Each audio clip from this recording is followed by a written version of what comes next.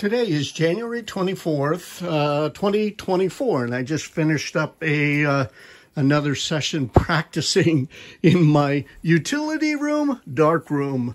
And that is where I've gone through some older 35 millimeter photos. I think these were taken back in probably 2016.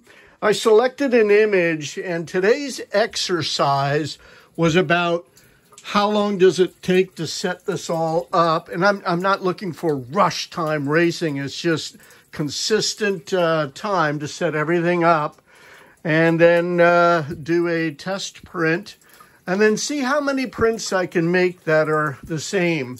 So this is a tractor in a field in Lemoyne, Maine. And there's a funny color cast to it because of the color lighting I have here. But I made 10 more prints. And I'm very, very pleased. They're all just about nearly identical. I'm self-taught in what I'm doing. Fortunately, I have the resources of individuals like John Finch, who lives in northern Scotland. And this is a wonderful book I've been using, but then some of the older books.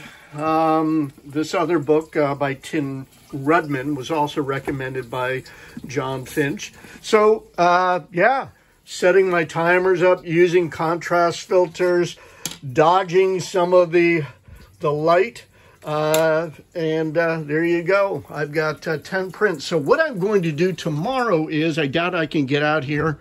The lights are off, but I was able to acquire a dry mount press.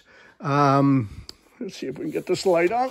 Dry mount press off of Facebook Marketplace for a very reasonable price. There it is underneath there, which is like a laundry press. And this is an adhesive. And I'm going to experiment next with dry mounting those photos in here to a backing board of some kind. We'll get out of the living area.